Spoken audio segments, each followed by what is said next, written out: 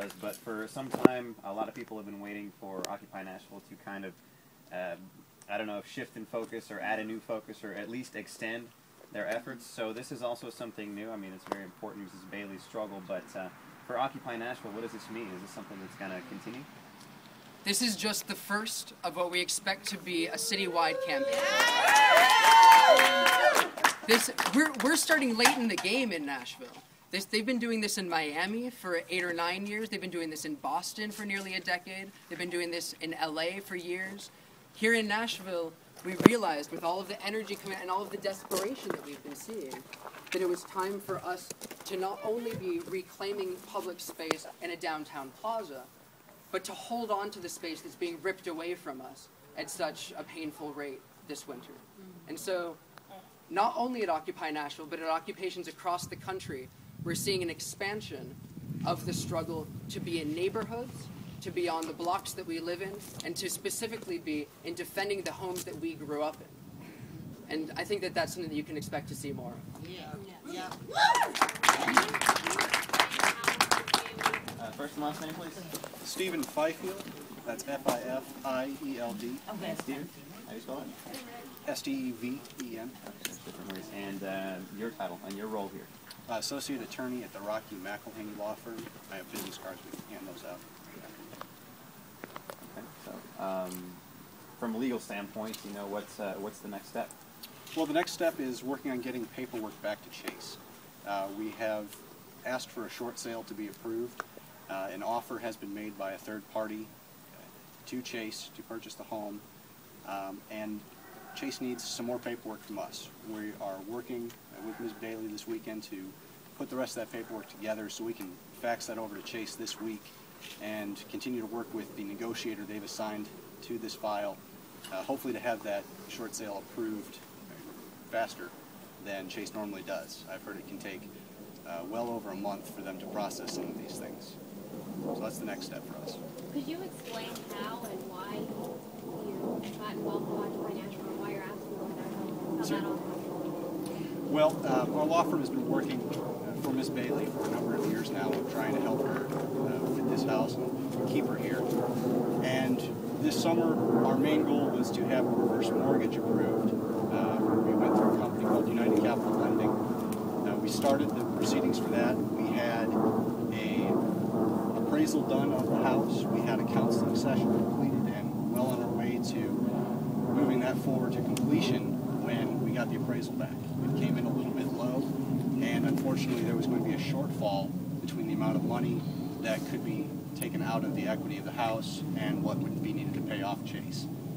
When we reached that situation, my first step was to reach out to Chase and ask for a principal reduction. The principal in the house was about $102,000. We needed it to be at about $93,000 in order for the reverse mortgage to go through. If Chase had done that this summer, we would have been able to move forward with the reverse mortgage and finalize that, and Ms. Bailey would be in her house, and none of you fine people would be here today. Chase has a steadfast principle of not reducing their principles of their mortgages. Their whole point to me was, well, if we start doing that in this case, we're going to have to do it for everybody who has a hard luck story. And when they refused to do anything with us along those avenues, I began looking into all of our other options we had, and there aren't many. In this kind of a climate, one person trying to fight against a bank the size of Chase is just nearly impossible. So, having heard of the actions that Occupy has taken around the nation, in Atlanta, in Boston, I figured, let's give it a shot. Let's talk to some people that care about people like Ms. Bailey, people who are invested in the community, people who want to make sure that people like Ms. Bailey don't lose their homes. So I made the decision to send an email out, and I got an overwhelming response.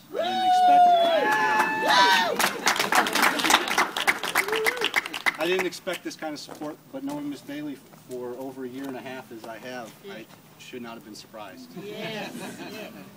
Now, in the previous statement, we heard something along the lines of the bank being involved in activities that should be illegal, and there's a lot of people behind you that are morally objected to what's happening here. From a legal standpoint, is Chase doing anything outside of the law? Not to my knowledge. I can't exactly comment on that. In this situation, Ms. Bailey's home has been placed in foreclosure due to her inability to pay that mortgage for a number of factors. But I don't believe that any of the actions that Chase has taken in this particular situation have been illegal. When did it go into foreclosure? Foreclosure began late last spring. Ms. Bailey stopped being able to make the payments around April. And that's shortly thereafter is when we approached Chase asking for the principal reduction. Can we talk?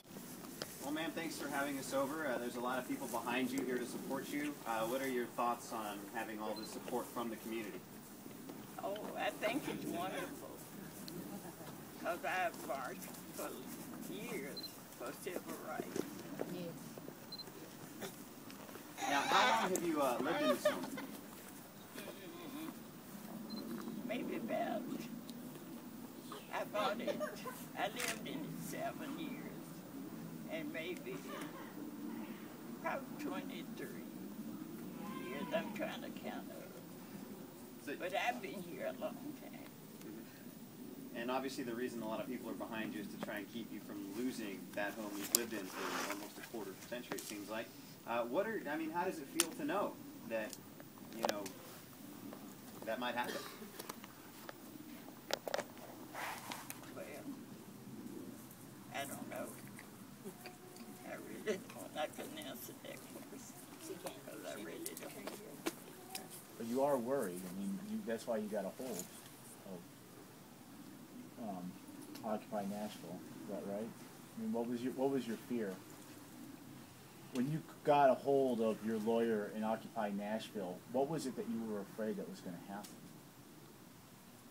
I believed in God, and I believed that Steve was going to stand by me regardless.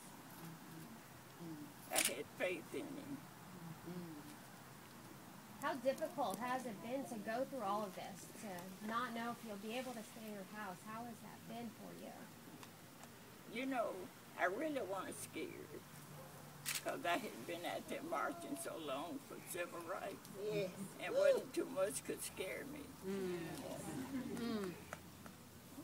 If I may ask, how did you know about Occupy Nashville? What did you know about Occupy Nashville before all of this? No, I didn't. But what do you think of them now? Oh, I think they're wonderful.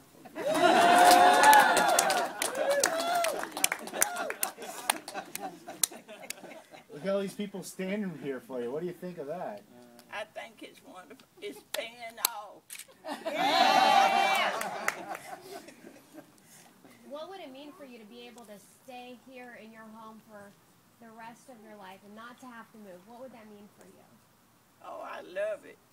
I don't like moving. I didn't buy the house to move out of it. I bought it to live here until I died.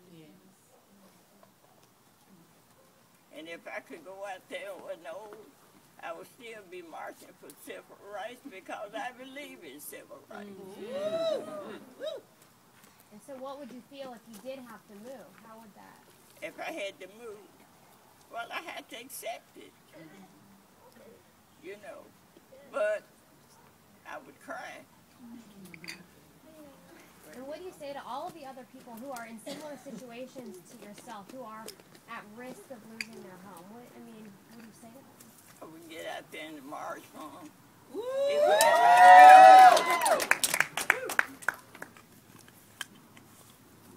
If you guys don't mind, I'm going to move my mic's getting bad. Let me just grab that out.